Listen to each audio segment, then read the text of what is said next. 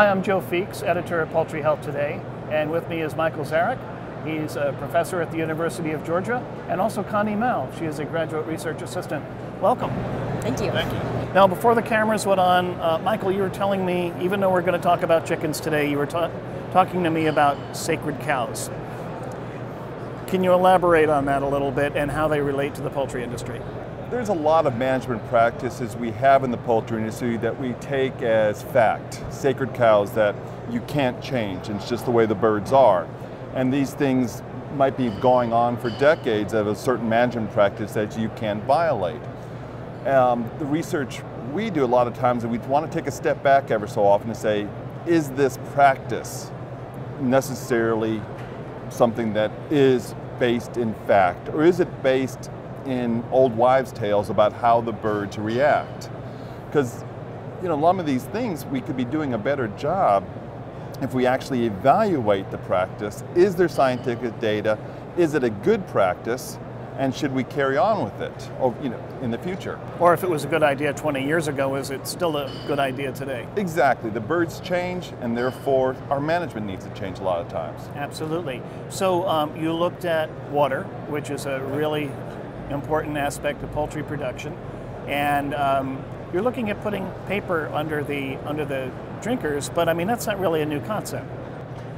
No, it isn't. What we're looking for is people have been doing it for years, and you think, oh, it's a good idea. Let's put the paper under the drinkers to attract the birds when they're young to the water. Let's get them off to a really good start, get them on that water really quick, get them on feed really quick, so we can have a nice healthy chick for the first week.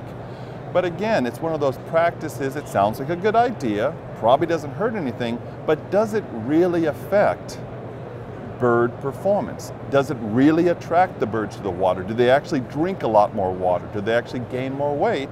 Those are the things we're not quite sure. So, Connie, tell me about the study. How was it set up? So essentially we held this out in farms, so we wanted to do field charts because we wanted to test it on the farm. So we tested a total of 6 farms for this particular study. On each farm we had 2 houses, each house being a treatment. So one whole house had no paper under the drinker lines, while the other house had paper placed under every drinker line. And the study took place from 0 to 7 days because people were claiming it improves first week performance. So from day 0, we were recording water usage essentially moments after the chicks were being placed, because we have these new meters we're testing that can essentially pick up about 20 to 5,000 milliliters per minute. So with that, we were able to really see whether or not that paper actually initiates drinking activity at the beginning. With that, we also collected body weights on day 0, 1, 7, just to test out, does it actually increase body weights? And then we also supplemented with collecting first week mortality, because people were also claiming that it reduced first week mortality. So what did you find? Pretty much that there is an effect, but it's extremely short term. The increased water usage happened for about 3 to 4 hours, but then between the 2 houses, essentially they came back right together and relatively the same water usage. So it does do something, but it's not to what people believe to be to that extent. So. Were you surprised by the results? I was to some extent, because it is quite shocking when you go in the house after the chicks are placed. You just can't help but say, look at all the chicks, and they really do move to those drinker lines. You say it has to have an effect, and you're saying, well, they're drinking more water, they're obviously eating more feed, we're getting them off to a better start. But when you take that step back and you look at it and go in there 3 hours or 4 hours later and you don't see a difference, then you start to question, does it really have an impact? So again, we were surprised, but after looking at the data, it sort of makes sense that it didn't have a big effect on the performance of the bird. And all of the chicks in the study were exposed to the same lighting?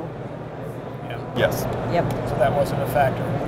So what would be the takeaway messages then for poultry producers?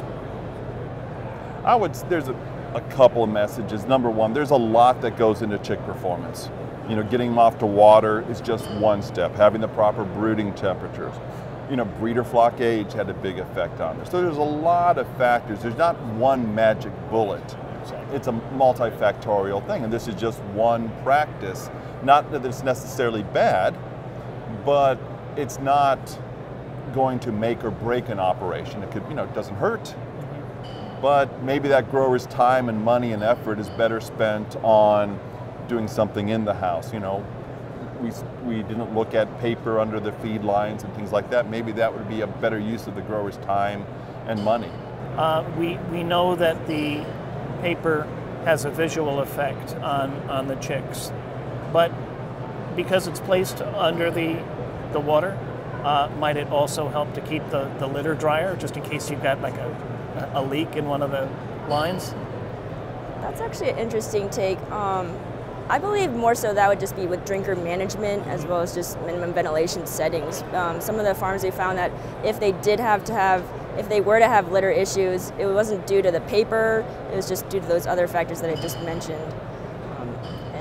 One of the comments I heard from a grower we were talking to this about, and they brought up an interesting point. They say they put the paper under the drinkers, and one of the things they can tell if their nipples are leaking. So it's a good visual thing, saying, oh, look at them. I've got a lot of drops on the paper. And they go, oh, I need to replace those nipples. So it's one of those little things that's difficult to see without the paper.